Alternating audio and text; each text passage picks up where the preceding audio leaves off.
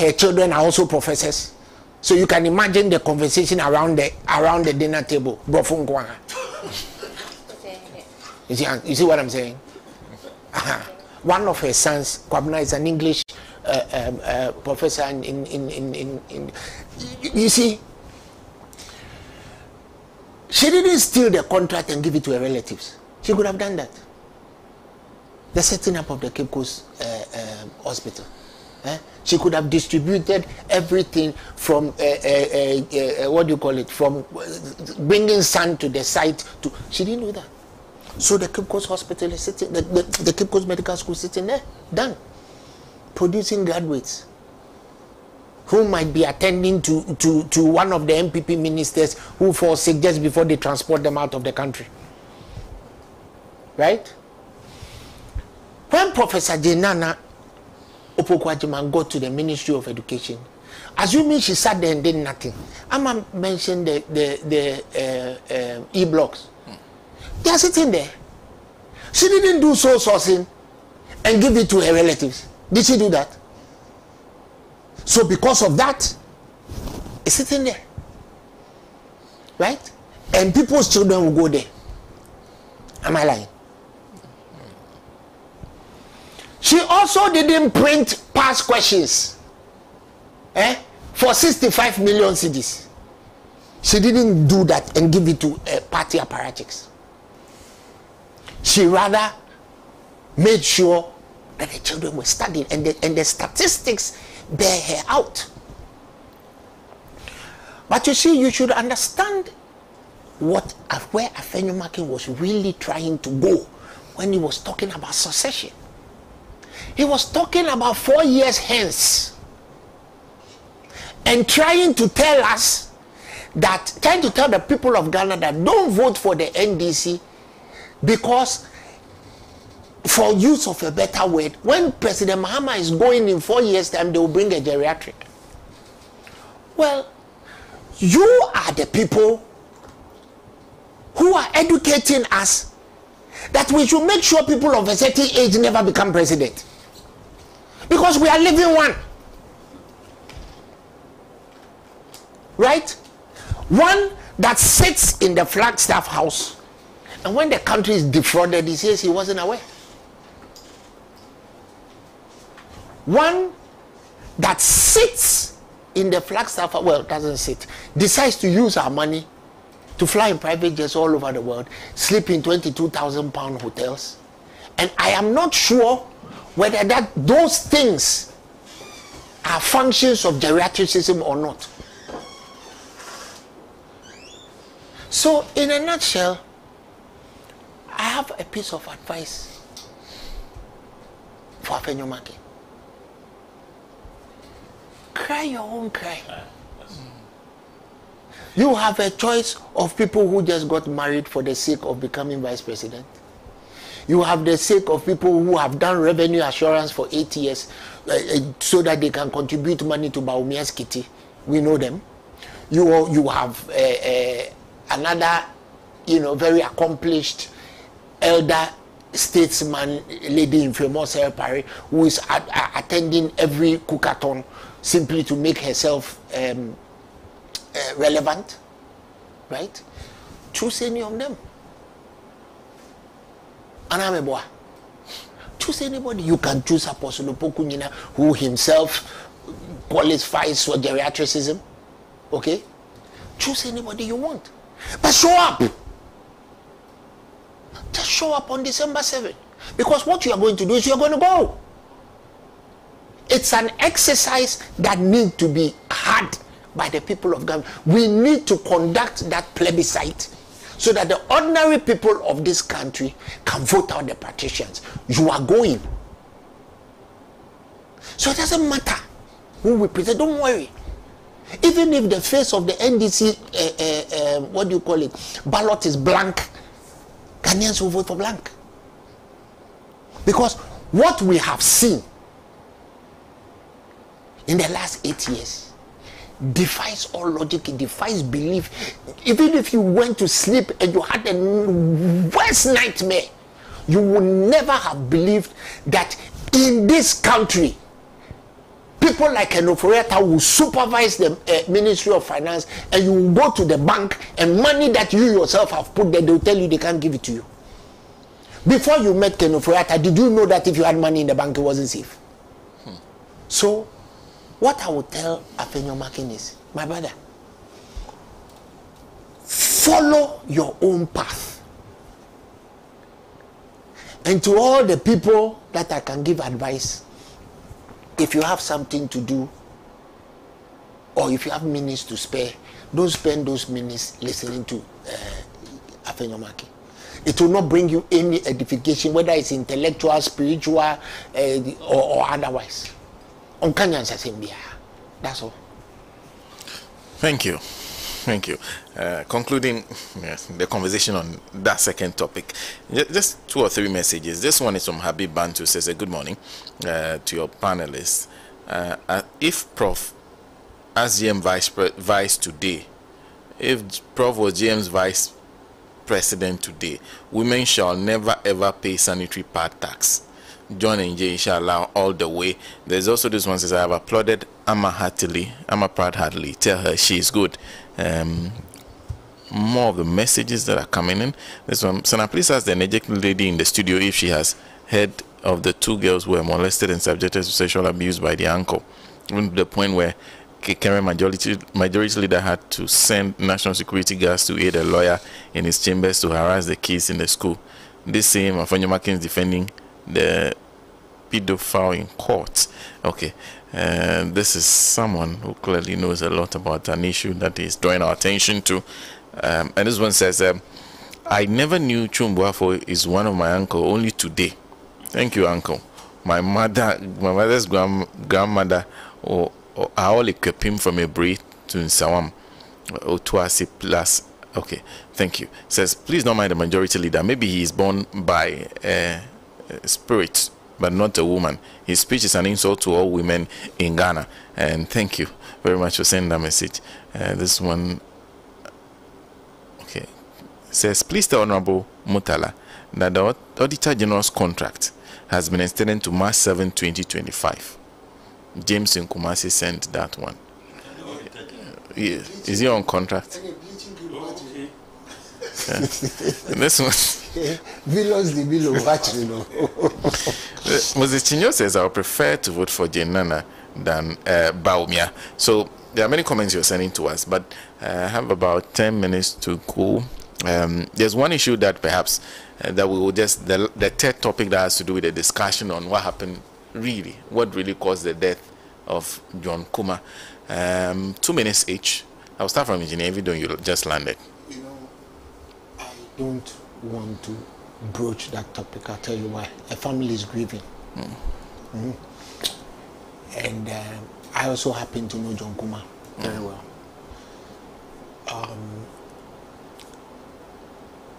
He's one of the more, he was one of the more demure and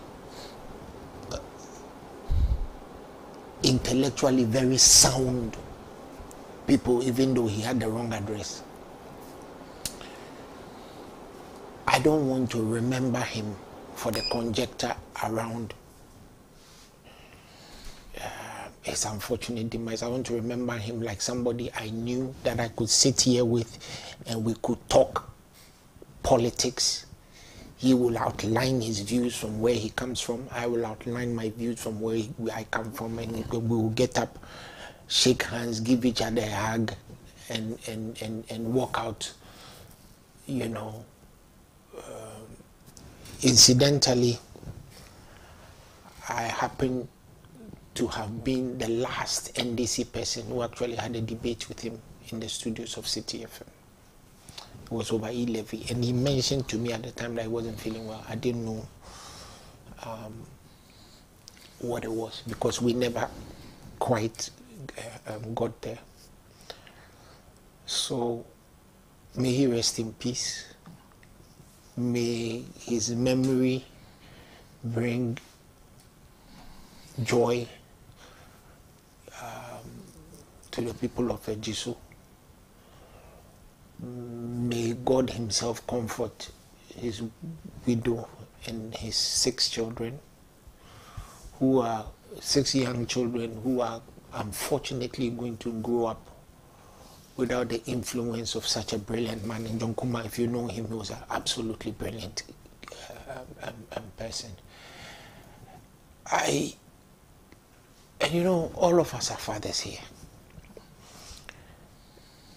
of young children. The last thing that you pray God is not to leave your children in their formative years. Because there's a saying in Tree that all the people will come there and promise heaven for your children because you are gone. After you are buried and 2 weeks pass, you won't see anybody again. You are left with your mother to struggle. It's the time-honored tradition. So all the people saying all the things they are saying, please stop, because there is a family that is grieving. Stop the conjecture, right? And if you have any evidence that any untoward thing had been done, and there's a lawyer here, go to the police. They are the best people to solve any crime if any such thing has happened. Don't aggravate the pain of a family that had lost a patriarch to such very unfortunate circumstances. And having said that, let me just remind us all that the vision of President Mahama was making our health installations better, making treatment plans better, making specialized institutions that take care of certain types of diseases and others better, building more district hospitals, upgrading all kinds of health installations so that they can take care of it. Because you see, no matter how much money you have, and I say this in all sincerity, we all get sick. Okay. No matter how much money you have, you may not have the time to leave the country, because there are certain illnesses that when you get it, even the aircraft won't take you. Okay. The aircraft will not take you because they are liable if you die on their aircraft. So our first recourse is, let's make our hospitals better so that they can triage better, so that they can deal with sudden coronary issues. Because Senna, if you allow me, what kills people most in this country is accidents and sudden cardiac issues. The life expectancy of a Ghanaian male is 62 years. The life expectancy of a Ghanaian female is 67 years. Most of us, especially the males, at a certain point in time, you will have hypertension. If it is unchecked, it branches into all other things.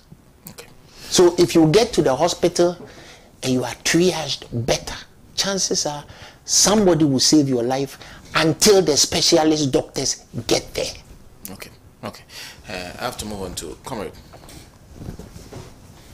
Well, I have a special relationship or I had a special relationship with John. John and I went to Legon the same year. It was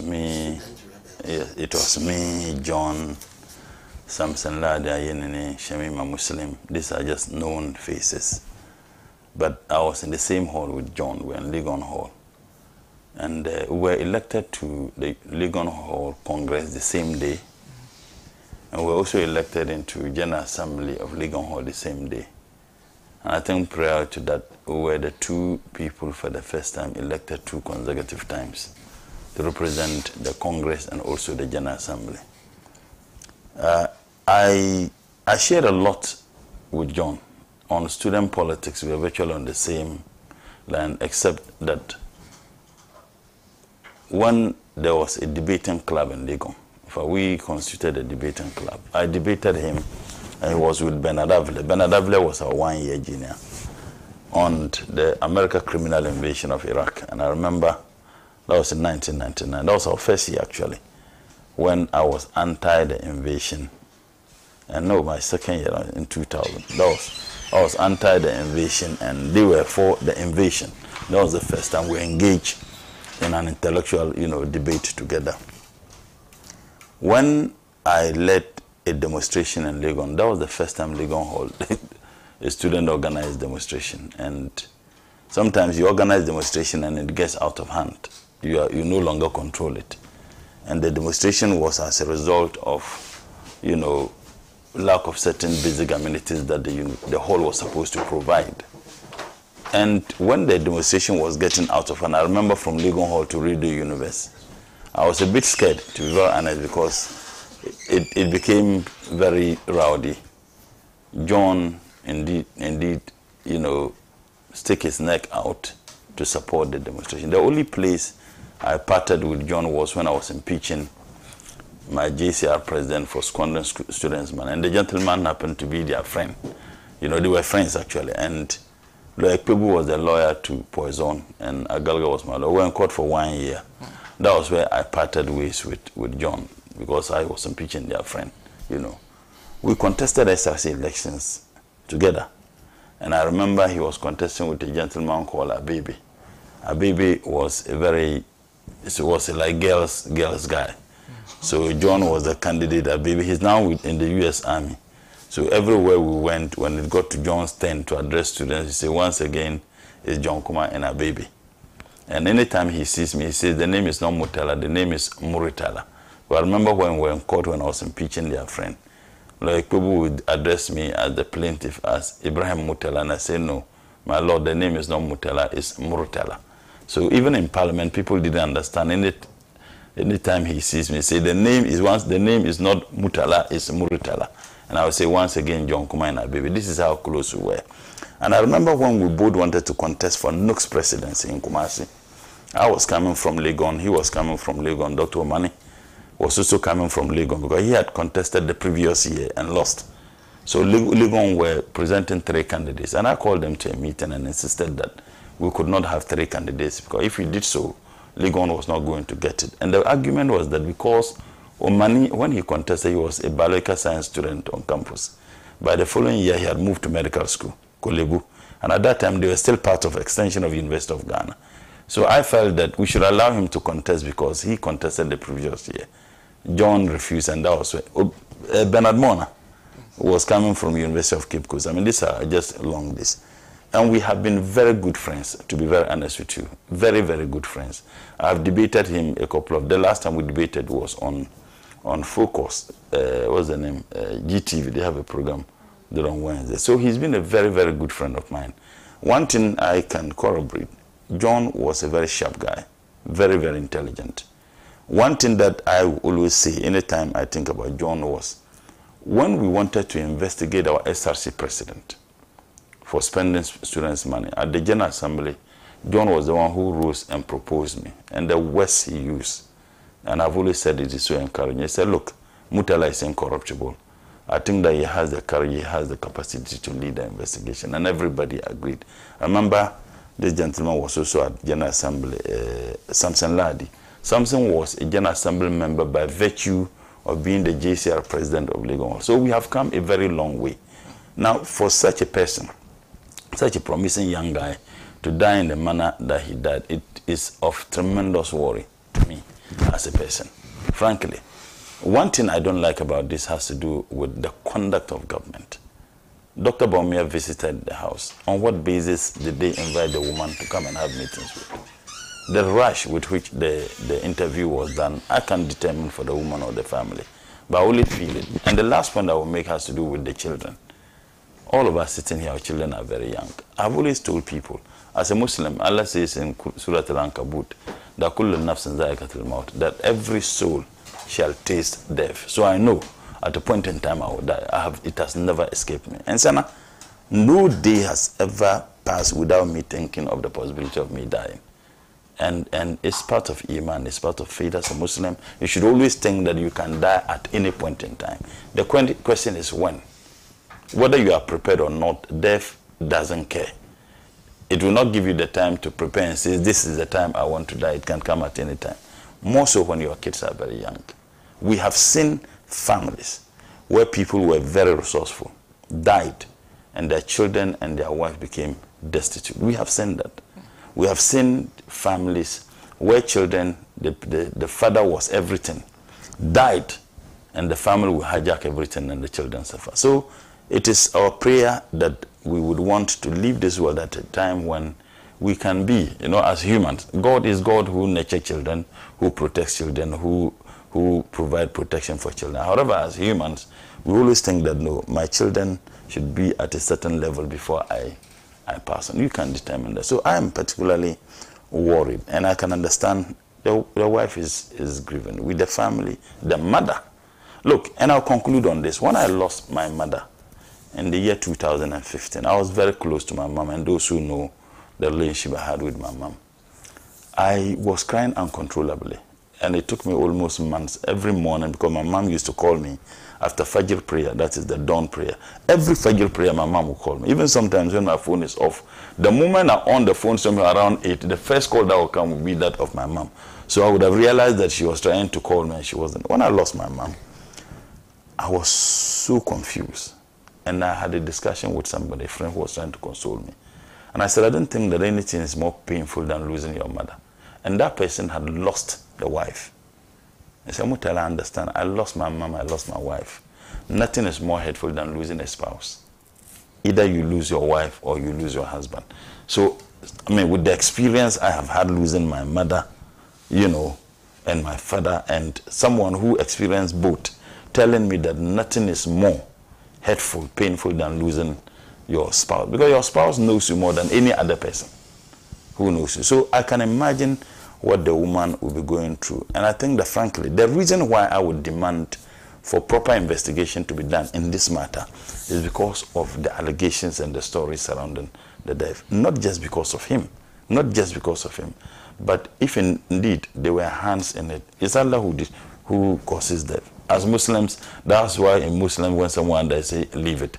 However, because he was a public figure, and because there have been serious allegations, and those allegations are coming from people who were closer to him, I think that it will be the need for us to establish whether indeed someone had hands in it. And for me, that is the only thing I have to say on this. Thank you. La.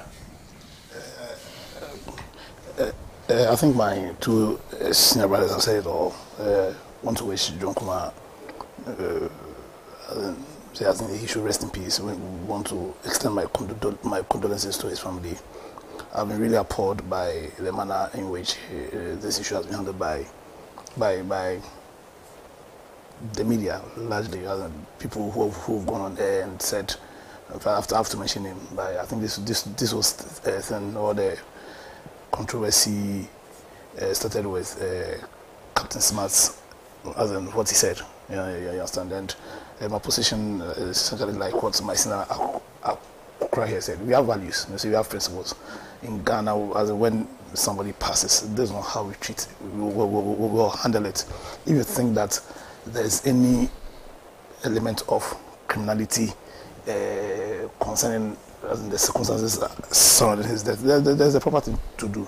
The proper thing is not to go on radio and make spurious allegations. So if you think there's any form of untoward activity leading to his passing, go to the police. You don't go on air when he has family grieving and say, the kind of things they said. I don't know who has also pushed the wife to be granting interviews.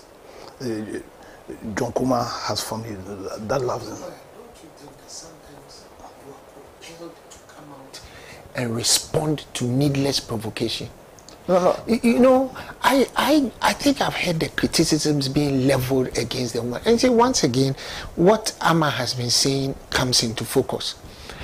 If the roles were reversed and a lady MP had died and people were speculating about the cause of the death and the husband had come out to debunk it, who would be condemning the husband? No, I would have condemned the husband. No, we are always doing this to the women. No, but why? It's just not, but see, Listen, lawyer, I hate to disagree with you on this matter. He hasn't But the given me- woman has every reason to come out and say, stop saying, because you don't know. She has told us, look, those who know that John Kuma was not well.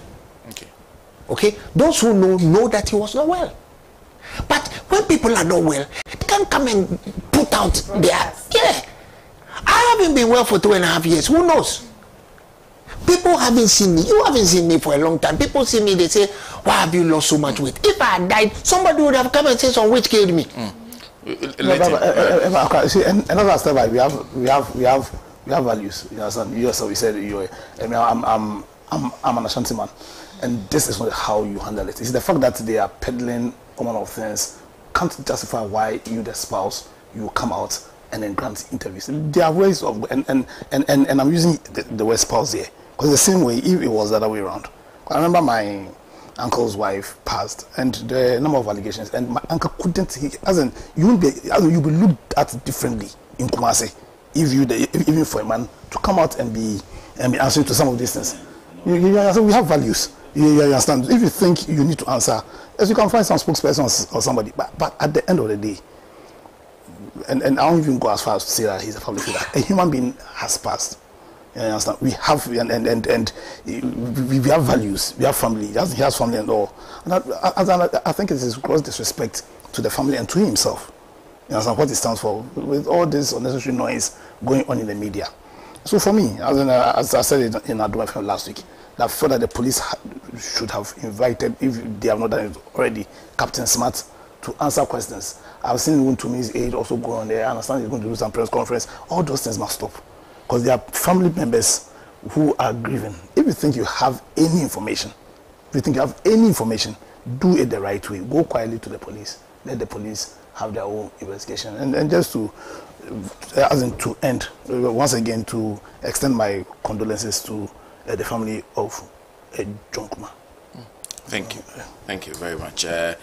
There's this one from Izinako Jojo says that people we are dealing with were and are simply unfit to lead any society in this 21st century. And then a request to Amma, please, Amma, educate Maurice Ampao too. That one, you will succeed. Please.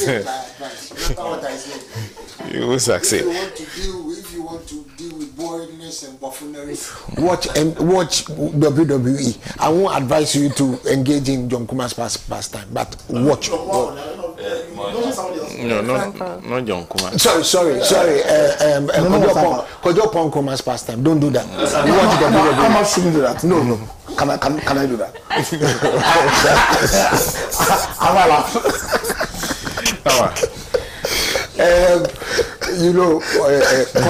Comrade is fasting. Let's respect the fast. We'll talk after. I'll give you Please close for me. I mean, I also have to add, my voice to all of us who are, sending our condolences to the family, to the wife, to the kids, even to the extended family. Loss is painful, fact, but I think young loss is just, on another level. And for somebody so promising, we've had all the, glowing tributes that have, even across this table, from the people who know him and who experience him perhaps more than the rest of us. So clear, and I've heard, others say even more glowing things about, him. And to lose him so young, it's sad, it's terrible. I would say that all the noise after the death, could have been managed better. I hear lawyers say that my colleagues the media fraternity should be invited for question and all of that. I hear all that. I think that we could have managed it, you know, way better than we did. But let's also be reminded that it started from his own aid. You understand what I'm saying? Like, it started from his own aid, which then escalated into the media, and therefore pushed a grieving widow into a radio station and things like that. We can do better. I think that and this is a difficult one, because let's not forget that in the mix is grief. You know, if it were about some corporate issue that has been mishandled, then you can call people out and, you know, chastise them for how. But this is about grief. And as we sit here, I don't know how I perhaps would have acted in these circumstances. I don't know until it happens to me. So I'm being very careful in how, you know, I speak and I address the issue, because it's grief. It's grief. And sometimes, no matter how well behaved you think you are, or how well mannered and how logical you think you are, something can shake your foundation and make you do things that perhaps ordinarily you may not have done. And so I'm extending, you know, that humanity to all the players involved. But a lot has been said already about how we could have done better. Perhaps it will be a time to pause, take stock, listen, and for the sake of the man that, you know, we loved, let me use that word, for the sake of the man that we loved, you know, for him, for his sake, perhaps do things a little differently. Like lawyer said, there are avenues of redress, even if, you know, I think that as a country, sometimes we don't appreciate and celebrate enough. And how better do you honor somebody than in death? If you can't honor the person in life, in death, honor. Give him his due. So for that sake, for traditional reasons, for cultural reasons, for humanity's sake, you know, and just for basic respect for life, because life is precious. It's a precious, precious thing. For basic respect for life, I would ask all, you know, parties involved to calm down, rethink, and come again. If there's, you know, ill done in any shape, you know, form, we will find out. But if it's just sickness, then please, I mean, let's let it go. And also to just say that, John Kumar, wherever you are, may God be with you. Thank you. Thank you very much. And, well, our condolences continue to go to the family of the late John Kumar. And, of course, Ramadan Kareem to our Muslim brothers. Honorable Mutala did it fantastically from the beginning. I don't know what to say. What I can say is that we pray that your sacrifice of fast yield the fruits you are looking for. So, I told that for those who went to Achimota, one of your old headmasters is being buried today. Yeah. It's Mr. Siedu. Yeah, that's Nana Yawasi, David's dad. So also to wish the family condolences. I used to call him Bobby Satan. Yeah, Bobby. Wow.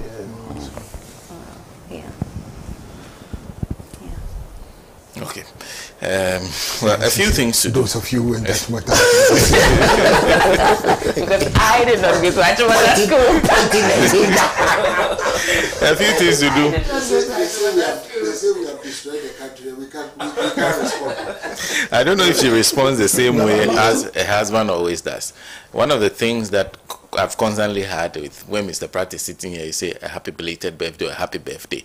Then he fights back immediately. He doesn't like to hear that at all. I understand Mrs. Pratt celebrated her birthday this week. Yeah, so a belated happy birthday to her. Oh, fantastic. Oh, and that's a huge. So beautiful. That's a huge one. Doesn't change a single day. Your mom has never changed. Yes. Yes, in fact, ever since I started meeting her, same face. Nothing has changed. So a belated happy birthday to you. And of course, a belated, very strong. Yeah.